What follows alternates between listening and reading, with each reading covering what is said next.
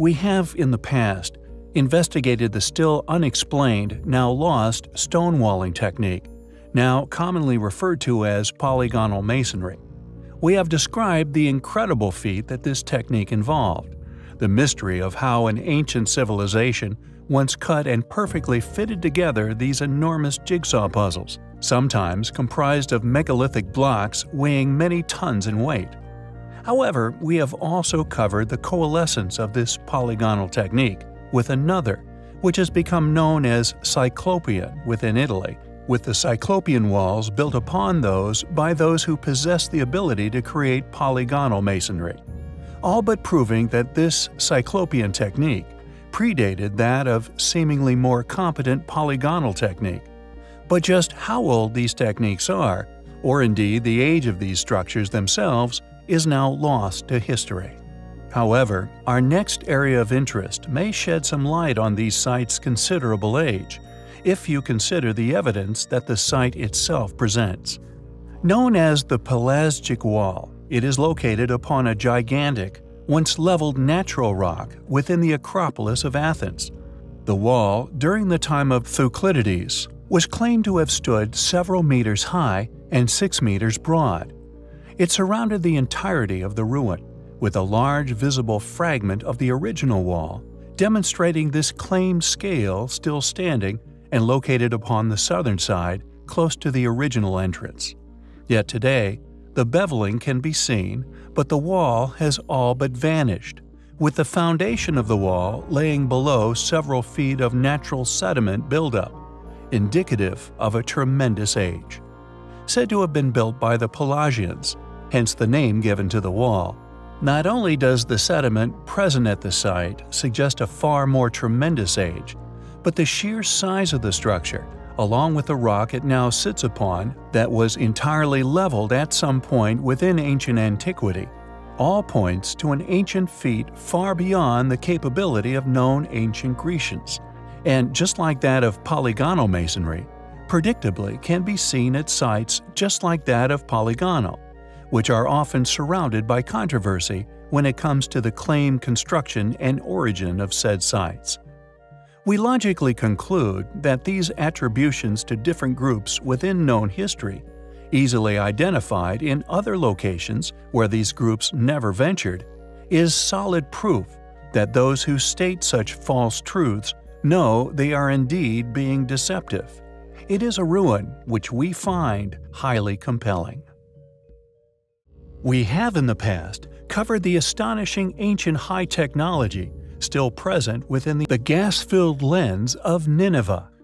Along with this proof of an ancient civilization's knowledge of glass-blowing and convex lens-making, there is seemingly many more examples that have quietly been found, studied, and pushed into the archives of museums worldwide, in particular those found within the ancient sites upon Crete. Although many a sleuth has discovered this fact and have subsequently investigated these claims and indeed proofs of an ancient civilization's astute awareness and past ability at creating these perplexing reading lenses of a surprisingly high quality. The first exposure of this truth came from a most unlikely of sources, that being the July issue of the British Journal of Physiological Optics in 1930, which contained a communication from a Mr. H.L. Taylor in, quote, "The Origin and Development of Lenses in Ancient Times," which ascribes the development of the lenses to the Cretans of 1800 BC. His examination of the museums of the Eastern Mediterranean has led him to the conclusion that ivory and steatite, the materials used for beads prior to 2000 BC, later replaced with rock crystals, onyx, agate, and cornelian. The discovery of the magnification produced by a bead of rock crystal, he believes, led to the production of lens-shaped beads, and eventually of lenses, such as those of the Royal Gaming Board found in the palace at Knossos, the best of which now rest within the archives of the Museum Candia within Crete. Their magnification ability has been recorded at between 5 and 8 diopters and are plano-convex in shape. These quality lenses were then transported out of the area to the mainland, including Troy, Tyre, Nineveh, and the United Kingdom." End quote. However, any explanation as to how these ancient artifacts were indeed created remains unknown, or indeed untold. The closest anyone dare tread is claiming they are of natural rock crystal origins and developed accidentally. Regardless, their existence is undeniably highly compelling. There is a literal smorgasbord of smoking gun ancient architectural anomalies which dot the Peruvian hillsides, literally thousands of miles of ruins. With ancient trails stretching far into South America and much farther afield, the largest known ancient artifact ever found is, in fact, a trail just like this. Yet the structures they built still stand as a testament to their creators' abilities, which were indicative of an ancient civilization with abilities and knowledge that mainstream academia seems hell-bent in its reluctance to even consider the possibility of their existence. It refuses to even discuss the topic, regardless of the fact that these buildings were made by people who were members of advanced ancient civilizations that somehow became lost within history, possibly during a near-extinction level event. Yet I digress. Our reason for the digression is an intriguing, if limited, post we came across recently, discussing one of the most remarkable, if little-mentioned additions to the most miraculous factors of the ancient Peruvian architecture. Most notably, its polygonal masonry, which has allowed it to be earthquake-proof for untold ages.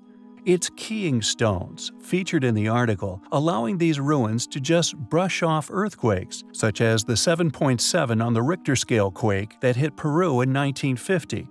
As mentioned, it was a curious article, and the reason for our fascination and surprise in its existence was the institution responsible for its printing.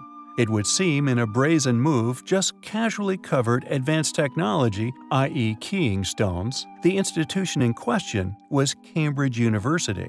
Coined as mechanical keying, the article does indeed begin with explaining the stones' miraculous placement and thus their ability to brush off natural disasters, yet predictably just drifts off into another subject without ever attempting to answer the obvious.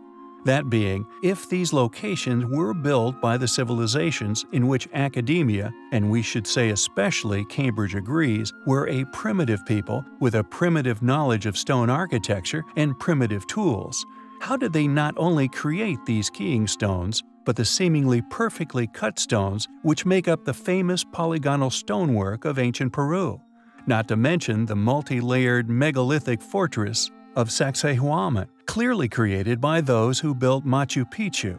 But the enormity of the stones they used, and the possible reason for this, seems too deliberate for it to not have been indicative of some warning. Yet regardless, of each side in particular, their keying stones are a remarkable legacy of a lost civilization, one which we find incredibly compelling. We have in the past covered the fascinating fossilized footprints of apparent ancient giants that may have once roamed our Earth. These prints, undoubtedly of a tremendous age, a timeline and existence which flies in the face of current teachings. Along with these giant prints, we have also touched upon the baffling, seemingly melted handprints found upon stones within Wyoming. Yet one area of fossilized prints which have seemingly slipped through our radar until they were recently brought to our attention is the vast array of extremely ancient human-sized prints found throughout the world. In this segment, we will specifically focus upon those found within St. Louis, firstly due to their remarkable nature, but also due to a curious letter received by a fellow of similar interests, recorded by William R. Corliss in his source book, Volume Strange Artifacts, sent in 1837 by an English geologist.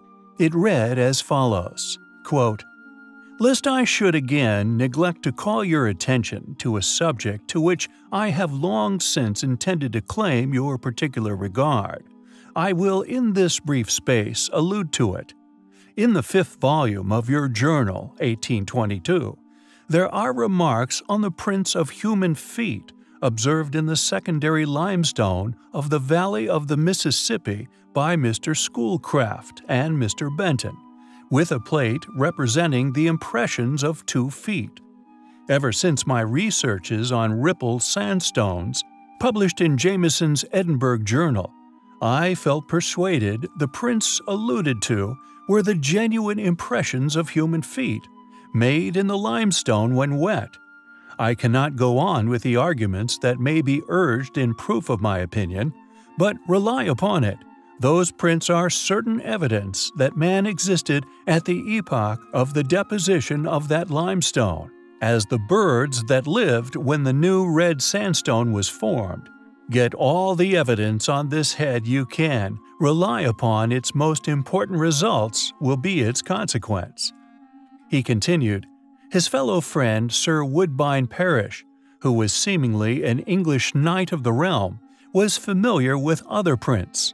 Quotes, tells me of similar impressions which have been seen in South America, and there was a dispute among the top Catholic sects as to whether they were the prints of the apostles themselves."